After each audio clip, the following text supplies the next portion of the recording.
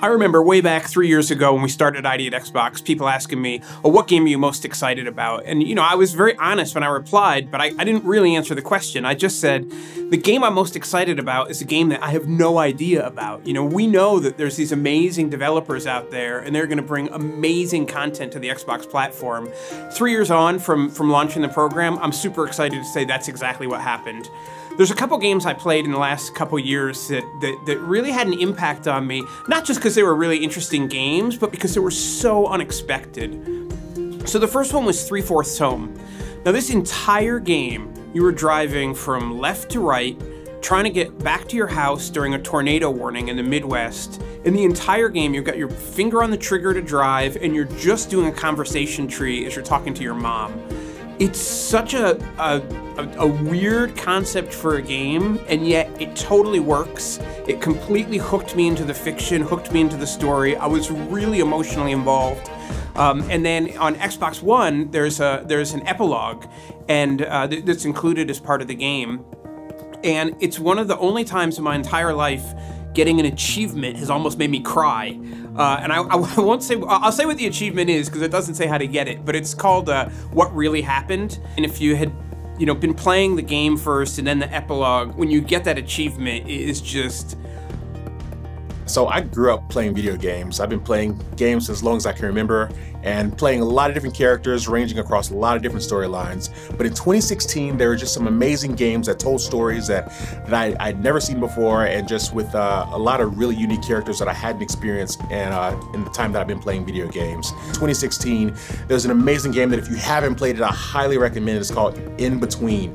The game essentially, it's an African-American male protagonist, and essentially you're going through this guy's dealing with his own mortality, and it's a guy, you know, without giving away too much, this guy, you know, he's he thinks that he may be dying, and so he's going through the 5 stages of grief and loss, and you're along with him through the ride, seeing this guy as he deals with all of these different stages from denial, anger, acceptance. You know, he's just in all of the levels throughout that game correspond to one of the stages of grief or loss. And so not only is it an amazing game, and it's great because, you know, it has a diverse character and you get to see this guy kind of grow and you know, as a character, but it is a powerful game, and how it marries the gameplay to the actual narrative and the story.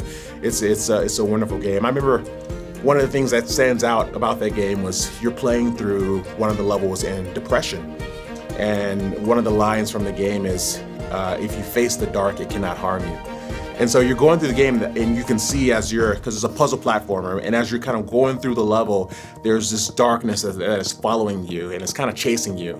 And then as a character, if you turn around and face it, it stops actually coming at you. And so that just marriage of the narrative and the actual gameplay is just kind of one example of how that game really struck a chord and hit some really good beats. It's just a wonderful game that I was so proud to see it come through ID. Those guys did an amazing job with it.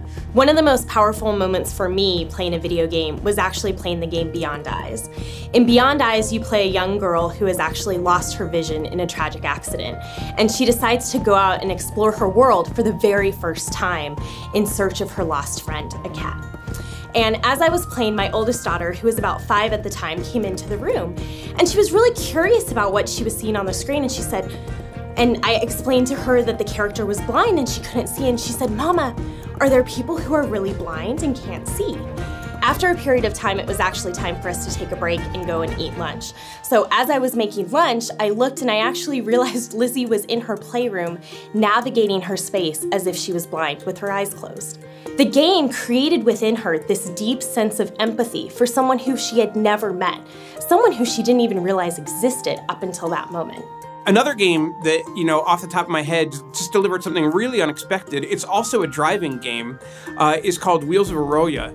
And in this game, it's set in late 70s Italy, and you're driving on I think the Amalfi Coast, and you pick up a hitchhiker or a friend who you met at a club the night before.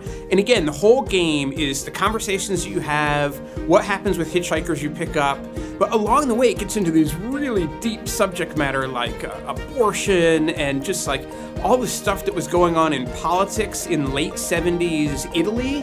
And this is like not something you ever expected to see in a video game back in the days when you were picking up Pac-Man or Sonic the Hedgehog or something. Like, nobody was saying like, you know what's gonna be awesome in 15 years is playing a game about Italian revolutionary politics in the late 70s. When I look back over the past year, first of all, ID at Xbox has this incredible portfolio of games. But when I look back, the one that really pops out for me, of course, is Inside. Inside was such an incredible game because you're dropped into this world, and there's a lot of modern games that will give you quite a few tutorials. This one really didn't do that much. You were just in this mysterious world, and you're traveling through it, and you're trying to unravel the secrets of this world. What I loved about the game was it felt like they literally just painted it on the screen. There's nothing else but the art of the game. And the simplicity and the beauty of that with no UI, no HUD, nothing else touching the screen, really brought a deep level of immersion for me. What eventually happens at the end and even beyond the end was really it took me back. This wasn't a 40-hour, massive RPG experience, which is great. This was a really self-contained, really pure experience. Going through that game, the puzzles, the twists and turns, trying to understand what was happening, provided so many incredible emotional moments that I think is what makes games so special, what makes, the art of video games and storytelling and interactivity and something you just don't get from any other form of entertainment. Again, it just speaks to the diversity of games today and the diversity of games that are on Xbox, that, a game like Inside can just exist on Xbox One and really just be a piece of art that I'm firmly confident people will be talking about in 50 years and probably 100 years. And that's on the same platform as like the world's greatest arcade racer in Forza Horizon 3. It's amazing, and it makes turning on my Xbox every day super exciting. It makes coming to work super exciting, and it makes getting to work with great developers all over the world super exciting, because we just never know what we're gonna see next. iHope is a great example of a video game that is working to really use the game medium to make the world a better place. In iHope, you actually get to take on cancer, and it's designed for kids to get to play. Kids who are sitting there in a hospital going through their cancer treatment, playing through and getting chemo, and getting to actually have control. The game I wanted to talk about was Thomas Was Alone. So it was really a lovely story, a beautiful narrative. And it was actually a game that kind of dealt with these feelings of solitude and loneliness. Not the traditional, game where you go in guns blazing and you're the hero and you're saving all these different people. It kind of felt like as the main character, you're kind of saving yourself. So I absolutely love that, especially as someone with a family that has, a history of depression and things like that, and dealing with that kind of anxiety and that kind of stigma that comes along with that. It was a really beautiful way to kind of portray those feelings. When I look back at Firewatch, which was a beautiful game. Artistically, it's gorgeous. There's so much story there. And I remember there was so much setup to why this character was in this fire watchtower. You learned a lot about his history and the relationship that we had, and it just went into so much detail. But you felt like you really knew these characters, and you knew what motivated the character that you were controlling in the game, and it really helped set up the framework for the story. The game that I want to talk about is 1979 Revolution. It's a game by Ink Stories. So what I really love about this game is just how unusual it is. It kind of combines a lot of different media formats to create something that is just wholly new and entertaining, but also informative. So it's a game about the 1979 revolution in Iran, and for me it was something that I knew very little about, and it's almost more like an experiential historical fiction kind of experience than a game in the very traditional form.